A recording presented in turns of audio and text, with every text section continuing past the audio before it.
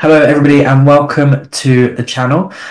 So today we are very, very lucky that we get to have the opportunity to speak with Lisa. So Lisa, I'm terrible at doing introductions for people, so I'm just going to let you introduce yourself, tell people who you are, a little bit about you, and why it is. Well, personally, I think you're absolutely amazing and fascinating, and just share some of your life with us. Sure. So I'm Lisa Johnson. I'm a mum of twins. I'm somebody that loves to travel, and I help people make more money online from things like memberships, courses, or anything else that's semi-passive. I've been doing it we just hit 7 years, Wow. which seems crazy that it's been 7 years already. And yeah, it's been a roller coaster of a ride over the last 7 years. I'm very fortunate to have made 16 million in that time. And you can imagine the kind of issues that come with that mindset and strategic. But I'm really enjoying it. And we help around 5,000 people a year in the business. So yeah, we've had some great successes. Amazing, absolutely amazing. One thing that I would like to pick your brains on, and I'm sure people listening will find it interesting, is often we talk about like when businesses grow, they kind of hit this stage of investing in their growth without seeing the return. Did you kind of have that same thing? How long did that last? How did you ride through it? Because that can actually kill a lot of businesses if they don't Yeah. navigate that effectively. So how do you kind of, or how did you, because you've kind of, I'm assuming now kind of got to the other end. How Yeah. did you Oh, kind of well. navigate that? Yeah, I think that you have that many times in business. I don't think it just happens once. So I remember, like at the beginning, right at the start, that's the first time that you're having to invest without really seeing results. And I was investing time because I was £30,000 in debt when I started. So I didn't have any money to invest. And I had toddler twins that were taking up Wow. so much of my time. And so the thing that I had to do was just invest any time I could into learning so that I knew how to do things. And, every time I came to an obstacle, I'd have to figure out a way to get past it by learning. And then I think around the kind of a million mark, a million a year, we plateaued. So we were like trying to do all the things to get it growing again, to get it moving again. And it took a bit of time. And it was because I had one particular business model, which was one-to-one in the first year. And that was great. The first year made me kind of 220,000 in profit. But it was only one-to-one. And then we knew we had to change something because we were going to hit an income ceiling pretty quickly. And so we changed our business model to more passive, semi-passive. And that got us to like a million in the second year, which was great. But it then plateaued. And it plateaued because I didn't want to take on a team. Like I can see why it happened. I was investing into learning for me, but I only had so much time. So I was the bottleneck in my business. Once I started realizing that I needed a couple of people to help me out with that, then things started to move. And then again, we plateaued. I'd say the beginning of last year, we'd got to the kind of 4 million a year stage. And I wanted to go higher, and we were just stuck at this like 2 years in a row, 4 million or 4.2 million. And I wanted to move upwards. And so we knew that we had to start thinking more horizontally as well as vertically in the things we were selling. We can only sell our stuff to so many people. We'd already done that. Like kind of everybody who needed to buy it in the UK anyway had bought it. So we're now going global. And we realized that actually it doesn't have to just be that we sell. So we looked at the people coming to us. What else do they do? So one Yeah. of the things that they already do is they write a book. Like most people want to be known as the person in their industry. And so I invested in a publishing company. So I'm part owner in a publishing company so that we can make money from that. I realized that people who I was helping to grow their businesses online then needed staff, but they didn't want to take on employees. And they were spending out so much money on freelancers for things like Facebook ads, community management, launch strategy. And so instead, I acquired courses in those things, got them accredited with CPD so that we can now offer those courses to people so that they can, get a member of staff for a much lower cost and then put them through our training. And so they have an in-house person that can do those things. So it's about, we've always thought, and we haven't seen the results of that yet because that only came out last year and it's going to take some time to see the Yeah. results of that. So it's always about thinking of, what's going to happen in the next 2 to 3 years rather than what we're doing right now. I think that's a really interesting point, because I think a lot of people probably think in quarters, particularly when their business is new, like what's happening this quarter, what's happening this year. And I think it's very natural to create an annual goal, but I think extending your vision further than that is probably a really good way to go. I want to Mm. step back to what you said about bringing on a team, and getting to 1 million with pretty much zero team is a feat in and of itself, is absolutely amazing. But who were your first hires? In terms of roles, do you think they Yeah. were the right first hires? Would you change what team members you would have brought on in terms of the role that they were doing? I think they were right for at the time. So the first hire that I brought on was a tech VA, because I was doing a lot of that myself and I don't love it. I'm not very good at it. It takes me 2 days what a tech VA does in an hour. And so Yeah, I realized quite quickly that it was actually a real waste of my time to be doing things that somebody else can do quicker than me. And there's an ego thing based on when you take on a team, because you think you're the best person to do everything and you're yeah, not at all. Like, my zone of genius is one thing, there's yeah, another. And so a tech VA was the first one. And then we grew very quickly from that to kind of multi-millions in the next year. And so we were going through COVID, and it was the perfect time for our company. I'd been telling yeah, people you need passive income for years, and they were like, yeah, we'll do that one day. We'll do that one day. And then COVID hit. So everyone's like, okay, we'll do it now. And yeah, so it worked for us. But it meant that I suddenly needed somebody else to help me manage the operation. So I took on an operations director quite quickly. And then I didn't really take on any other members of staff for a couple of years. It's only in the last year or so that we've grown to 12 people. And that's just because the business, it's not because the revenue grew, it's because to get the revenue to grow, I knew I needed those people in place. And I think some people do it the other way around. They yeah, wait for the revenue to grow and then they take on the staff. But it's a chicken and egg situation, because unless you take on the staff that you're going to need, like when I'm doing my strategy at the beginning of a year and I'm like, right, next year I want to do this, this, and this, and this will make this much money. If I don't have the people in place to be able to do that, whether it's resources, staff, whether it's knowledge, then I need to get them on first. And that can be scary because you're yeah, doing those before seeing the revenue. But I think it is the right way to go. Will I yeah, do things a bit differently? Yeah. I mean, I'm a CEO that is a CEO by accident. I wasn't taught how to manage staff or take on staff. And so I've in the past taken on the wrong people sometimes because I've looked for people that are too like me. yeah. And now I've learned that actually what I need is the opposite of people like me. I need somebody that, thinks differently, challenges me, all of those kind of things. And I think I have that in place now.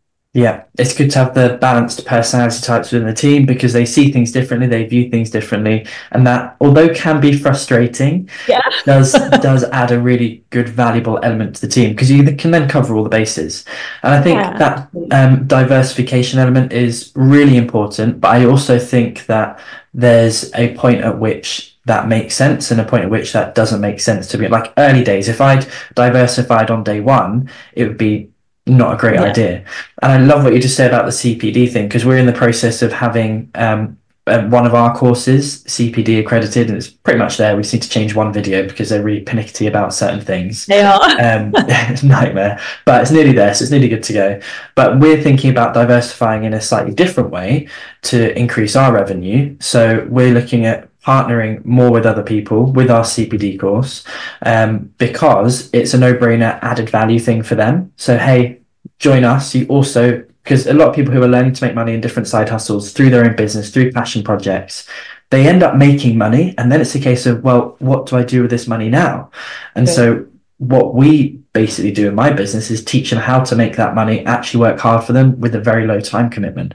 So that's why we're looking at partnering with more people going forward, on I that think partnerships element. are brilliant. Partnerships work. Like, we've used partnerships in affiliates. So, for instance, we do one launch a year that makes around 2 million. It has the last 5 times. We're hoping that it will this time as well. And we use affiliates to do that. We've never really used Facebook ads until this year, end of last year, when we started to use Facebook ads. And we've been able to not put money into advertising because of affiliate partners. That's how that's worked well. So I think that doing things that way and collaborating is a really good way of Yeah. doing things. So how do you develop those collaborations? A lot of people hear that and think, wow, you didn't have to bother with Facebook ads. And I do both. So I do affiliates and partners. I do Facebook ads as well. They both have their stresses. They both have their problems. I think for the challenge I find with partnerships more so is finding the partnerships and making sure it's a win-win for both parties. So how do you kind of find these affiliates? Or do they find you? Well, we decided to do it a different way. So I've been part of affiliate launches in the US. So, I'm number one affiliate partner for Selena. So like I've been in that world. And so I saw that in the UK, people were doing affiliate, but they were doing it in the same way, like just getting people with big audiences. And I didn't want to do it that way. I wanted to do it with a real integrity focus. And so what I decided to do instead is use affiliates who had done the program. So some of these people have very little list, maybe 500 to 1,000 people on their list. But because they've done the program and it's got them results, they are much more likely to bang the drum about how it's worked for them and how it could work for other people. And so we have affiliates doing that for the launch, and it worked massively. And in fact, we tested it. We had one person that was kind of Instagram famous with over 1 million people on their list come on board as an affiliate who hadn't done the program. She was beaten by somebody that had 1,500 people on their list. Wow. So I think that being able to talk about your experience of something is much easier to sell something than just sending things out to your list with no real motivation. Yeah, completely. One of the things that with our own students who do really well, that we experience, and I wonder if it's the same for you, because it's maybe a different world, it's not a tricky thing, but we are teaching people how to make money ultimately through trading financial markets. A lot of people aren't comfortable talking about the profits they're making or the returns that they're making. You are clearly very happy to talk about profits and money and revenue, as am I. Other people aren't. So do you find that sometimes a stumbling block? How do you encourage people to shout about their successes? Because ultimately it's their success from their work. So how do you encourage people to do that? First of all, I think that unless we, as more so for women, I think, start talking about money and stop having it as a taboo, it's always going to be something where there's no equality. I find that men find talking about money than they made much easier to talk than women. And so I try and do it from the lens of, if you don't talk about it, there's nobody else there for people to look up to. Yeah. When I first started, my money mindset was awful because I was so poor growing up and I got bullied for being poor. I got a scholarship to a private school where everybody was rich and I was poor. And so I was the bullied kid. And I turned that around to becoming wealthy. And so I always knew when I first started in business, I was looking for someone like me, someone that came from my background, someone that was a woman that came from my background that was earning a lot, and I couldn't find anybody. And so I always vowed that if I got to a certain level, I would talk about how much money I'm making so that other people could see what's possible from my background. And that's why I do it. And I teach others to do the same because it has a ripple effect. Yeah. If people realize something can be done, they can then do it. If they don't see somebody doing it, it's much harder to do it. And so I do it from that point of view. I also do it from the point of view of transparency. Like, I believe it's, people talk about how much money they make all the time, but unless they're talking about how it's broken down, where it comes from, what the profit is, it doesn't really mean very much. And so I try and always tell people what profit we made on things. Because, in a £2 million launch, or we had a £2.2 million launch last year, we didn't make 2.2 million because we had affiliates. We made 1.6 million. Yeah, which is still an amazing profit margin. It's still good, but it's about telling the truth about what that looks like. And I don't think many people do that. They talk in revenue only. I think revenue is important. People always say, revenue doesn't mean anything. It's only the profit that matters. I disagree with that statement because there is no profit without revenue. Revenue has to come first, and then you can play with the revenue to gain more profit or, play with the profit. You can't do that if you don't have revenue. Yeah, very, very true. Very, very true. And I think when you have economies of scale at those larger numbers as well, you have a better profit margin generally. I was reading one of the famous business books. I can't remember which one it's called, and they were talking about businesses, and if after tax and everything you still have a profit margin of 20%, that's actually pretty good for a Really good. business. And I was Yeah, like, and I think that's oh, true. okay. And Yeah. then I suddenly went, when I was just me in my business, I was way more profitable than that. And now I have team, now I have all these other expenses that go with running and operating the business. I'm like, where's the money gone? So Where's it it comes in, gone? I'm like, goodbye, see you later. Yeah. Off it And it's goes. about growth, right? If you want your business to grow, the profit margins have to go down. And that's why people are constantly saying, let's look at the profit margin. How high is it? But actually, there are some years where you are purposely wanting a lower profit margin. We knew that if we wanted to grow, we needed to get the profit margin to around 20, 25%. And last year, we tried to do that as much as possible. We were investing to get everything to grow. We didn't get it as low as that, but we tried, Yeah. it was much lower. Yeah, yeah, completely. And I I'll go think back. I love that, and it is about transparency and honesty. And people hear big numbers and they don't necessarily understand the reality behind what it takes to create those numbers, or what actually goes into the bank after those numbers as well. So yeah, I love that. Do you have kind of like a set of values in general for your business then? Yeah, I think values are the most important thing for your business. So, our biggest value is that we are risk taking pioneers. We are usually the first to do something or to test something or to try something so that we can teach our audience it. I'm very lucky that with having, so many people that we work with, we see trends very, very quickly. And so we're able to go, okay, well, let's try this then and see if that works and then teach it to people. So risk taking is massive in our business, and that goes through everything. So if we have somebody who comes on as an employee, but they are very risk averse, that can cause issues because we're so fast paced, we're fast moving. Yeah, Integrity and transparency is massive in our business. There is a million ways to make £1 million. It doesn't mean you should. yeah, Like, we've seen in the years that I've been in business, I've seen every bad way of making money, every unethical way of making money. And I don't want to be involved in that kind of industry. And so for me, a massive part of what I'm doing is trying to show a ripple effect of change. Somebody said to me really early on, do you like the industry you're in? And I said, no, I'm thinking of leaving it because there are so many charlatans out there. There is so much lying out there. yeah, I want to leave. And they said, well, you can either leave or you can change it from the inside out. But the only way to make change is to do as well as the people that are doing it in an unethical way so that you can show people there is a different way. And that's yeah. always my plan. And that's what I do now. I absolutely love that. Absolutely love that, because that's exactly the same for me. Obviously, I'm a trader. I've been trading for over 10 years. I teach people how to trade, and there is so much rubbish. Like, Yeah. it's insane how much rubbish there is out there. And we unfortunately often find people who've been affected by the rubbish in a really bad way, and then they come to us, and then they can become successful the right way, the safe way, the profitable way. But they've got all this baggage because of Yeah. what's happened to them before, and I hate it, absolutely hate it. And it's sometimes I'm tempted to walk away as well, just being open and real, because it does feel like a very uphill battle when you're constantly contending with that, and you're being tarred with the same brush from Yeah. people who've never met you, don't know anything about you. And it's like, what is going on here? Like, I'm actually genuinely Yeah. trying to help you. And if you're outing it as well, so I've always been very vocal on so for instance, at the moment, that you've probably seen all the pyramid schemes out there. There's Yeah, hundreds of this new pyramid scheme, High Achievers Society, whatever it's called, where people are just selling a course to sell the course to sell the course. I talk about it, and when you talk about those things, you get told, you're not helping empowerment, you're putting other women down, and we can't have it both ways. We either no, want an ethical way of working or we don't. We either want equality or we don't. And so I'm still really vocal about talking about those things, because when people come into this industry, they don't know that those yeah. things aren't real.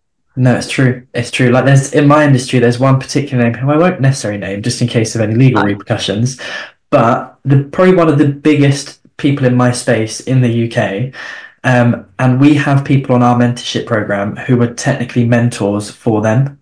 And you're just like, how is that a reality? Like, and when I found that out, I was like, what is going on in that business over there? And they're the market leader, and we're actually teaching their mentors now. Like, what is going on? It makes absolutely no sense to me. Absolutely no But it's sense. just about whether you can sleep at night. There are people that can make, as long as they're making money, they really don't care. There's nothing Yeah. else about it. They do eventually, I feel, disappear, because there are only so many times that you can con people until they talk. Yeah. So I think long term, I've seen people come into this industry, rip people off and disappear. And that does happen. But by then, so many people have been affected. And that's what I don't like about it. Yeah, completely. So another question for you then, completely away from business.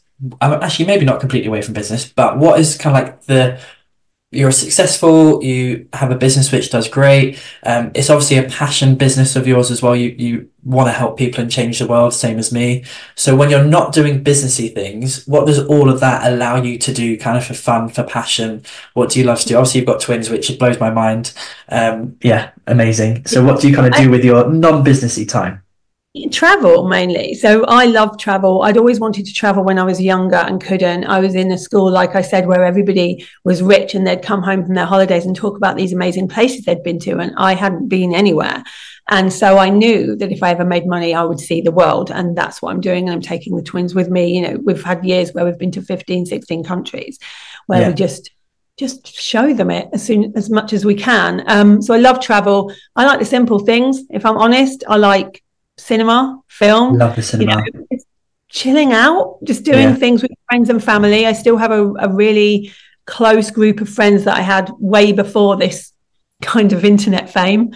Before that, they're still there, and they're the people that keep me grounded. They're the people that I know are with me and around me for the right reasons, and so I spend a lot of time with them. We go on a super yacht around Greece every year, and we have a right laugh. Like, it's all about being able to share this with the people that I love at the end of the day. So I do a lot with that. I help some charities that I think are really important. Bullies Out is I'm an ambassador for, being bullied myself when I was younger and being bullied online when I started this business. I think it's really important that we help other people that are going through those things we went through. And Children with Cancer is another charity that's close to my heart, so I do a bit with them. So there is what it frees me up for. And this is the great thing about passive income. It frees you up for the things you really want to do, and the real passion projects that you want to do. You wouldn't normally have time or money to do. Or the money, exactly. And this is exactly what I say about trading, is it's because it's 30 minutes a day. Once our students know what they're doing, it gives you the capital and it gives you the time to do those things. Whereas if you decide to set up a business, say, which is just constant, like you have to constantly be there for your business, 9 to 5, probably more, 40 hours a week, probably more. And that is taking all your time. You may be making really good money, but are you making time freedom and time availability?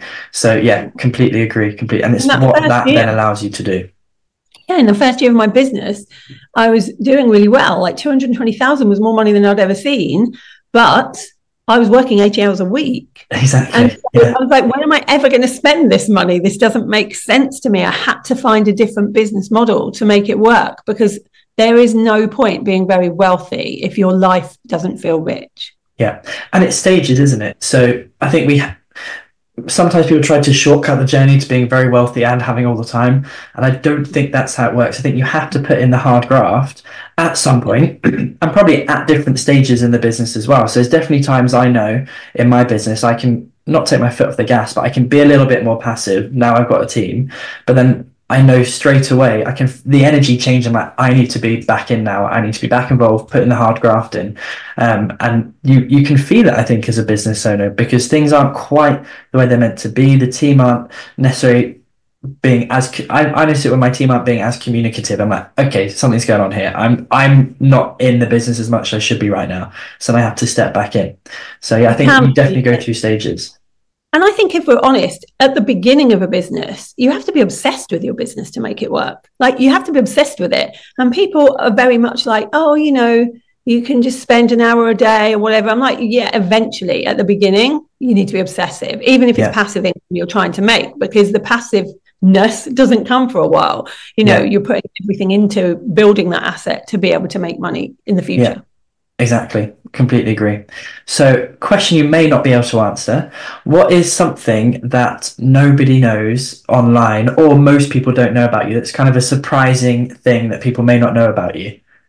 There's not many things because I'm really, really open online. Yeah. So there aren't many things. Not many people know that I won a game show, won £28,000 on a game show Wow. when I was dirt poor and homeless at the time. That got me kind of started in being able to get my first flat and that kind of thing. And I was the only person to ever win any money on the game show. Wow. So What was that the game show? it was called Divided, and Okay. an interesting one because it was all about bluff. So at the end of this game show, like we'd answered, there's three of us, we'd answered all these questions, and then at the end, we didn't know what was going to happen. They said, "Okay, you've amassed £90,000 in the prize pot. One of you is taking home 70%, one is taking 20%, one is taking 10%, and you have to decide between yourselves who takes what, and it goes down by £1,000 a second." And every single game show that there'd been up until that point, it had gone to zero because nobody could all agree on Agree. what Yeah. 70. And I managed to persuade them that I'd get the 70 in a short-ish amount of time, Brilliant. and so was able to walk away with it. It was good fun, and it meant that I could, for the first time, get out of poverty and a poverty mindset to be able to put a deposit down on a flat. And that's kind of what got me going. Absolutely amazing. I feel like that's a whole new business model here. Teach people how to win on game shows. Like we could do it. We'll get it CPD accredited. It'll be amazing. There we go. Brilliant. Awesome. Brilliant. Well, thank you so much, Lisa, for your time. It's been absolutely wonderful talking to you. Thank you for all the knowledge bombs and wisdom bombs that you've dropped. I'm sure people get a lot out of it. So, yes, thank you very much for joining us. No worries. Thanks for having me.